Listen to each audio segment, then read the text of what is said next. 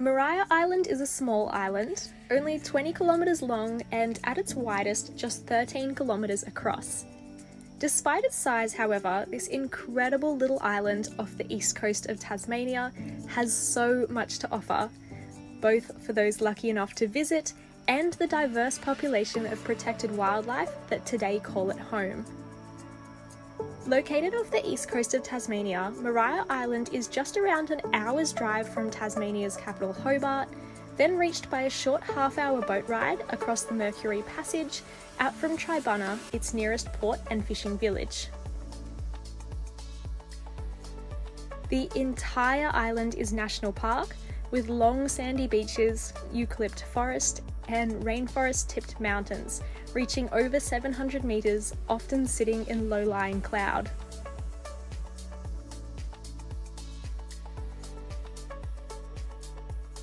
Since its declaration of national park status in 1971, a variety of rare and endangered Tasmanian animals were introduced to and released on the island, from the more common eastern grey kangaroos, short-beaked echidnas, ring-tailed possums, Bennett's wallabies, Cape Barren geese, and wombats, to the endangered Tasmanian devil in just 2012.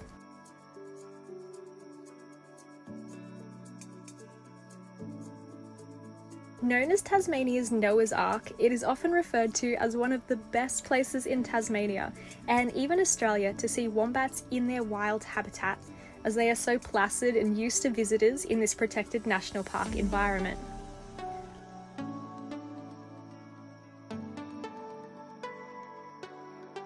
Along with being a haven for wildlife, Maria Island has a rich history from as early as the 1800s, with sealing gangs and whalers setting up camp and operating around the island.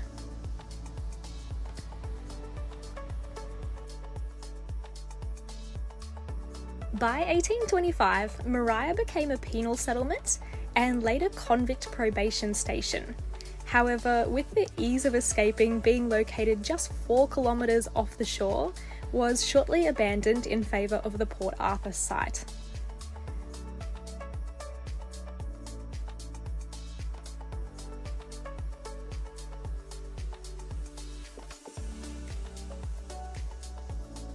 The island has since been used for farming, fishing, and even a cement works to utilise the island's limestone deposits.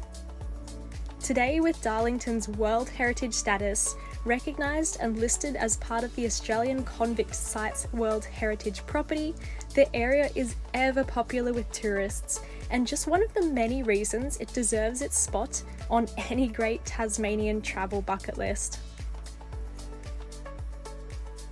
For week 9 of ticking off my own bucket list and sharing unique Australian adventures and inspiration, I wanted to return to the island to explore it further and share with you the beautiful Bishop and Clerk track, winding up and around its rocky northernmost cliff edges for incredible coastal views off the island. The track starts from the ferry terminal, curves around the island's northern point, past the fossil cliffs, up above the sheer cliff faces to the Bishop and Clerk lookout, before returning to the island's tourist and activity hub at Darlington. Edged from the very start with remnants of the island's history, this is one walk that has been well preserved and offers hikers more than just a beautiful natural environment to experience.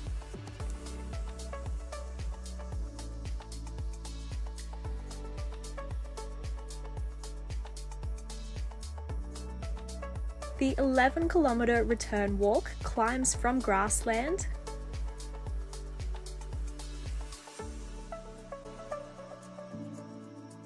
follows in the footsteps of its wild inhabitants, continues through open forest and tall woodland.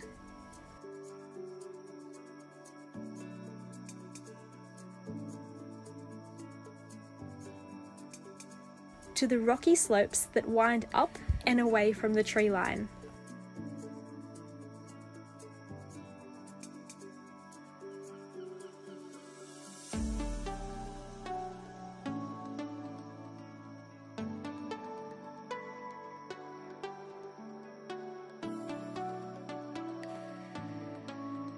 Towards the summit, the landscape opens to low vegetation and open view of tracks below.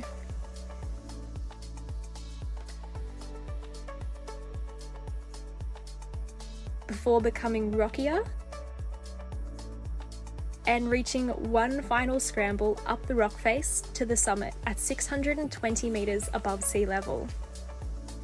From here, you are truly perched on the cliff's edge, standing in the wind above the rocky coast and ocean below.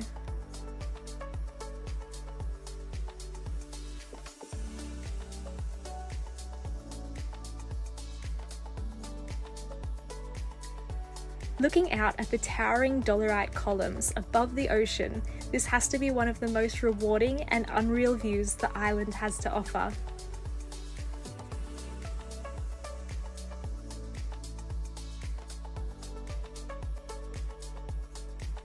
The track down is much the same, returning via the same path and opening to walkers much of the landscape and habitat of the park's smaller inhabitants.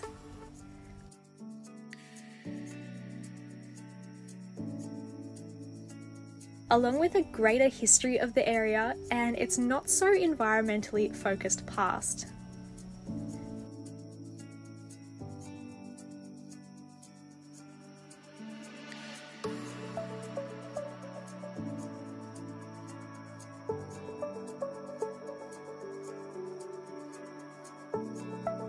Away from the tourist crowds of Darlington, you can easily see why this incredible little island was chosen to be a much needed safe haven for so much of Tasmania's vulnerable wildlife.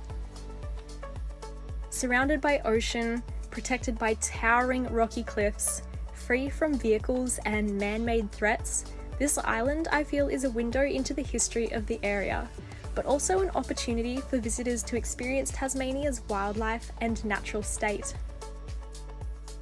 There is a lot of country out there to explore in Australia, but it is beautiful to see some so well preserved and protected, yet still natural and accessible. This for me is what puts Maria Island on Tasmania's travel bucket list.